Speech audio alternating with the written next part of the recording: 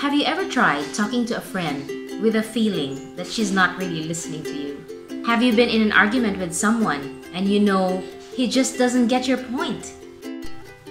Or have you ever tried saying one thing and the other person just understood it the other way? Hi, I'm Daphne. In our past videos, we learned that communication is a process of exchanging ideas, feelings, opinions with others, and its purpose is to achieve a clear and effective understanding so that as a result, there would be better relationships in the community. There are times, however, where effective communication is not achieved. We call this communication breakdown. We've previously learned that there are elements in communication, such as sender, message, receiver, feedback, and all those. However, the same elements can also pose a problem to the process of communication. Communication breakdown happens when the intended message is not understood exactly by the receiver. So, what are these barriers to effective communication? Let's name them. 1. Physical barriers. 2. Psychological barriers. 3. Cultural barriers. And number 4. Linguistic barriers. Physical barriers are natural or environmental noises that affect the process of communication. For example, while you're talking to someone, you just cannot hear each other because there's noisy music around you. Or when you're talking to someone on the phone, there seems to be a lot of noise around you. There are chickens, you're probably passing cars, and you just cannot understand each other that way. Or for example, when you're trying desperately to listen to a speaker in front of you, but your seatmates are too noisy and you cannot help hearing what they're talking about. These are physical barriers. Psychological barriers are mental barriers. These are the personal and social issues of a speaker towards communicating with others.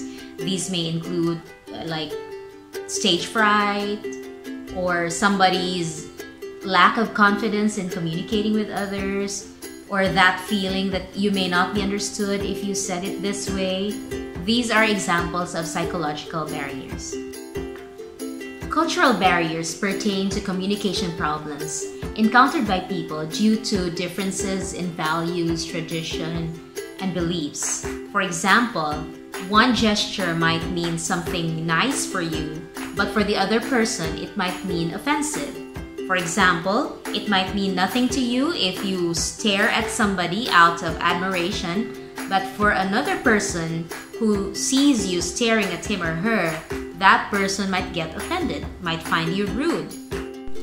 Generally, people's culture affects the way they communicate with others. And finally, linguistic barriers, which pertain to language and word meanings. Because words have denotative and connotative meanings, sometimes this may cause a problem in communication. One word could mean literally this way, but the other person could interpret that word in another way because that word could have a different associative meaning. So when are instances when linguistic barriers happen? For example, there are differences in language, differences in pronouncing a word, accent and dialect, use of jargon and slang, or speech defects or language impairments. Sometimes you might be listening to a speaker, but you are distracted by the way the speaker uses certain expressions or repeated expressions that distract you from listening to the actual message of the speaker. Now let me give you a simple exercise of telling whether this situation is a physical barrier, psychological, cultural, or linguistic barrier. Are you ready? Let's start. Number 1, how about a lack of confidence? Okay, that's right, it's psychological barrier. Number 2, connotative and denotative meanings of words. Correct, that is linguistic barrier. Number 3, being in a loud party. Okay, that's physical barrier. Number 4, different races. Correct, that's cultural barrier. Number 5, poor lighting. Correct. That is physical barrier. Number 6, lack of interest and attention. Okay, that is psychological barrier. Number 7, different views and opinions. Correct. That is cultural barrier. Number 8, using idiomatic expressions. Okay, that is linguistic barrier. 9, information overload. Okay, that is psychological barrier. And finally, number 10, feeling frustrated. Okay, that's psychological barrier. If you got everything right, congratulations. Recognizing the barriers or obstacles to effective communication is important to avoid communication breakdown. Listening is a very important ingredient for effective communication. Sometimes we listen only so that we can reply. Let's work towards listening so that we can have an understanding of each other. Thanks for watching.